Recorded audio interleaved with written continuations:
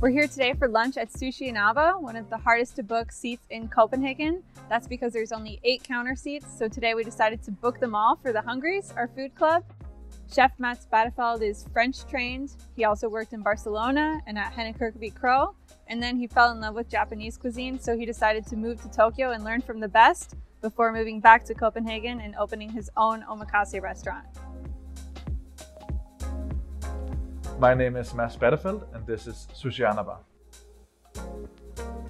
I want to make it quite minimalistic, a mix between the Japanese and the Scandinavian. I wanted to have a good chair that you sit in, and I want to lower the floor so you can sit in a good chair. The interior at Sushi Anaba is very zen, almost like a food spa, with some incredible design details. The ceramics are handcrafted by Mads' fiancée, and the stunning light fixture is designed by Studio Anna Luca. And of course, there's a Japanese toilet. In the back of the restaurant we have a small private room, a small private tatami room, where we do service as well. It's good for small groups. So if you're sitting 4, you can sit have a small talk together. It's a traditional way of dining out in Japan as well. Sushi Anaba is a one-man show, and Mads has had a lot of tools customized to help him work. Before the meal, he prepares as much as possible in order to be ready to serve the guests in front of him. He has a handcrafted wooden box where he stores his fish, and he has also brought a lot of materials back from Japan, including vintage ceramics, a brush to apply soy sauce, and specially designed sushi knives that took 3 months to make. And of course, he has a traditional shark skin grater to grind fresh wasabi.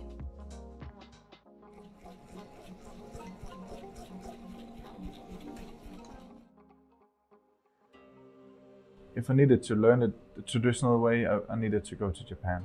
A good friend of mine had the contact to a Japanese guy in Tokyo, Hiroyuki Sato, and I went there as a trial, and he said if I liked, I could work with him for a new restaurant he was doing. So in the end of 17 I moved to Japan. I think you need to know the basic of a cuisine before you can add on your own style. So I went there to learn how to cut the fish the traditional way, how to salt the fish the traditional way, and how to cure, and after that how to do the rice, to do the soup, and all of these basic elements there is in a Japanese sushi experience. And we opened up the restaurant here, Sushi Anaba, at 19. Small Japanese sushi restaurant trying to do the traditional edamame style of sushi with local and Scandinavian products.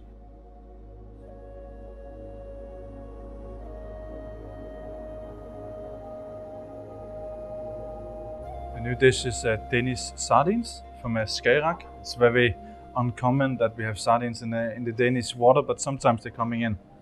So they've been lightly smoked over hay with a little bit of fresh wasabi and lemon on the side.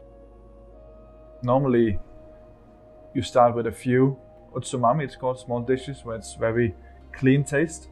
And then you build up with a few nigiris afterwards. You always start with a very clean taste of nigiri. And then for my personal, we go over to the sweet, like the shrimps, the squids. Maybe if there's some trout in season, or maybe some scallop. And then we add a few dishes again. So we gaining up the level. And after the dishes, we're going over to the blue skin fish. It could be herring, it could be mackerel, it could be garfish, and then some innards like monkfish liver, sea urchin, maybe some grilled fish. And then we're building up again with a few dishes. Then we're going to the tuna.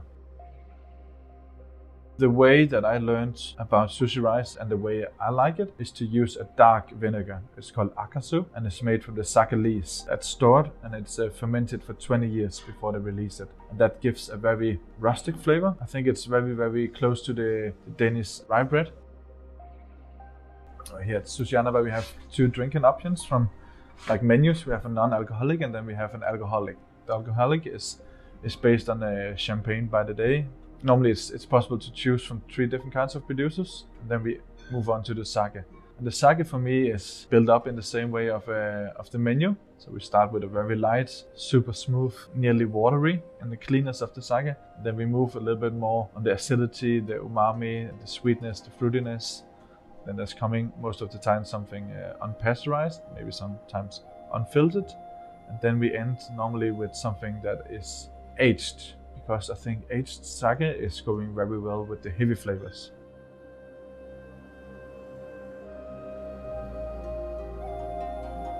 Yeah, so the next dish is the same rice that we use for nigiri, just freshly steamed. On top of it, it's a special selection that we got made from the Royal Belgium caviar.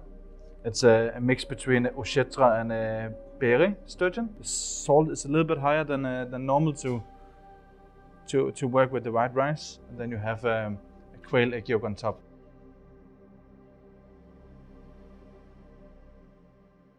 I think the style of Sushi Anaba is my style of a mix between the traditional French and the Japanese cuisine. Most of the fish that we use is generally from the west coast of Denmark, and then a little bit from North Zealand. It's small boats that's going out in the morning, coming in and in the afternoon, and then we get it obviously in the next day in the morning. But the local fish in Denmark some of them is quite similar to the Japan. It's just instead of taking the traditional fish, maybe take a similar fish or like a sister fish, like a family. But the fish in general is just the white fish, the blue skin fish, the red meat fish. And then you have the clams and the cockles and the shellfish.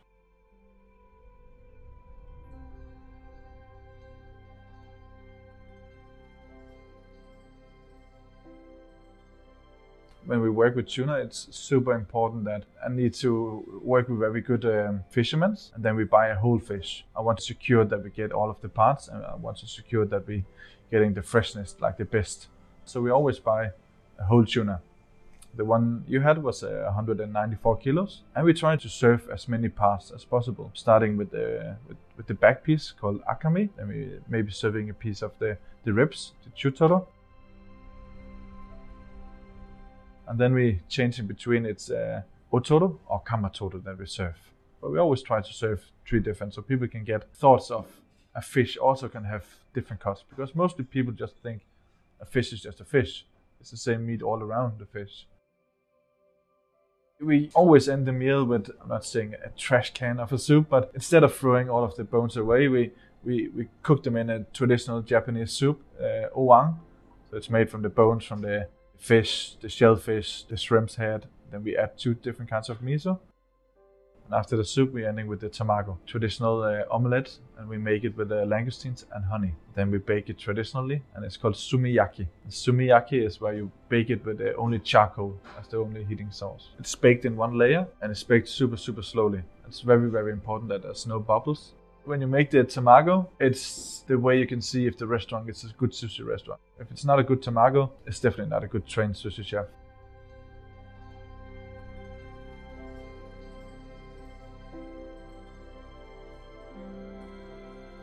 If you like our work, support us on Patreon, where we also have a food community called The Hungries. Don't forget to subscribe to our YouTube channel for more food and travel videos. And be sure to follow us on Instagram at Andershuset and Carnivore. Thanks for watching!